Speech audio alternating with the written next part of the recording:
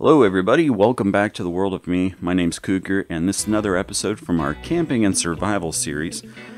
I got another order in, and it came as 2 packages here. This is through the Survival Life company.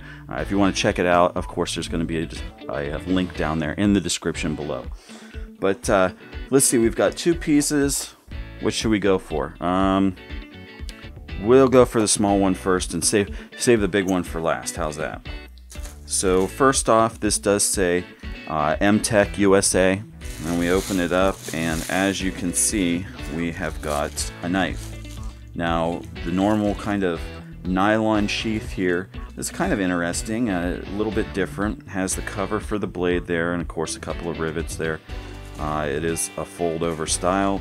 It has a snap to kind of keep it in there, but then it also kind of comes up the back, and I think that's probably because of the fact they put this belt loop on here.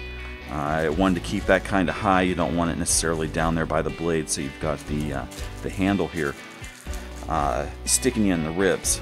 Now these are kind of special pieces, and as you can see right here, this is obviously very patriotic. You can see the American flag. Now you do have some scales on here. They're actually pretty thick. Now let's see, I'm thinking, yeah, these are wooden scales. So on these, and then they use these Torx head type of rivets there. So these are of course screwed on there, so you can of course take these apart. Now I'm noticing coming to me it is a little bit loose. So I'm probably going to have to take and tighten that up a little bit. It does have basically a lanyard hole here at the back, kind of that long oval shape. And of course the blade, as you can see here, does have kind of that Tonto style blade. It's a little different than regular Tontos. It's usually regular Tontos are much straighter, but this one flares out as it goes closer to your hand. It does have the little cutout notch here to make it easier to sharpen. So let's take a quick look, see how sharp it is. Of course, I've been testing knives, so I'm sharpening them. So I don't have a lot of hair, but this is taking the hair. Oh wow! And the tip of it, the edge of it there, the front, is taking it off even better than the back is. But it's all taking it off one way or the other. So yeah, very nice, sharp right out of the box. I will say this, it's a very nice feel. It's heavy weighted, but that is fairly thick at the back end there. I'm going to say that's probably somewhere close between 3/8 and almost 1/4 of an inch thick. Alright guys, so obviously we're outside. I went ahead and when I was working on the scales, going to tighten them down and everything, I noticed that it actually had the design going all the way through. Again, these are just wooden scales.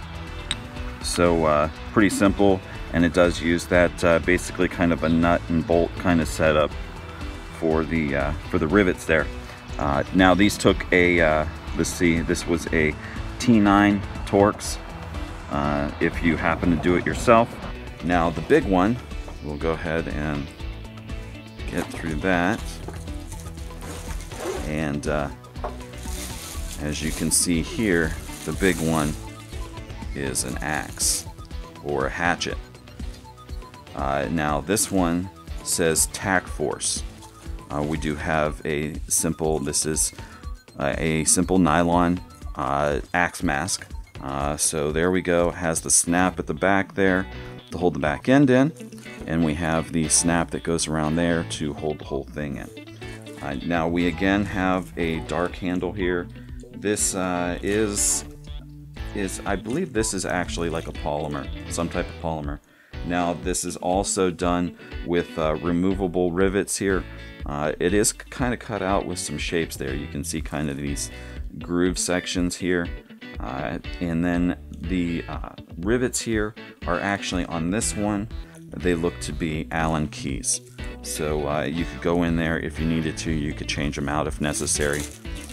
And again, we are going with a patriotic theme, and you can see here, now of course it does have some oil on it, but you can see here it does have the American flag logo there, or the American flag kind of embossed in there. And this is, I believe this is just kind of, is it printed on? No, this is actually etched into it.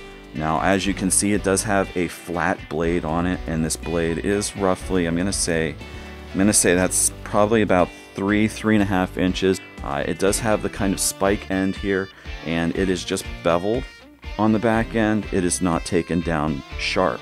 Now, of course, the tip of it does kind of come down to a pretty good point, but it's not a sharpened point. Let's see if we can do the same thing.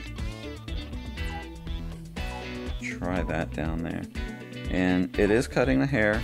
It's not cutting it nearly as well as the knife is, but of course, again, this is an axe or a hatchet, so you know, it's not going to be the same. Obviously, this is one solid piece of metal, and the main thickness here is roughly 1/4 inch thick at the widest points here. We do have a opening here at the back end, just a simple drilled hole there for a lanyard if you want to put that on there. And yeah, I mean, it's a nice weight. It's not really cumbersome. All right, well, here's the axe. And again, you can see it has that laser etching on it and everything. I need to clean it off a little bit. Still got some of that oil and everything on it. But got that laser etching on it, so it's got that flag embossed, or, well, etched into it, as well as their USA design and all that information right there, and their TF logo for TAC Force. Again, this is a piece of pin oak. Easily knocks right into that. I'm barely putting any pressure into it, and it's chopping right into it. The back end's not as sharp, so give it a little bit more force and it'll stick.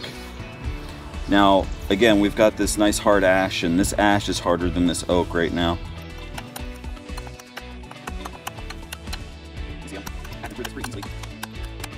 I'm not wailing away on this at all. This is just slicing right through that. You can see it just took the end of it off. So easy. And with this being etched into it, this is not one that I'd be as worried about using as a showpiece. It's definitely a conversation starter, but I mean, in terms of cutting, this is probably the best axe I have. Even with some of those other nice ones that I've gotten recently, just the simple kind of, I kind of consider it like a carving axe because it's so thin and everything. I wouldn't necessarily want to be chopping trees down with it, but definitely using it to do some stock removal on some type of carving or something like that.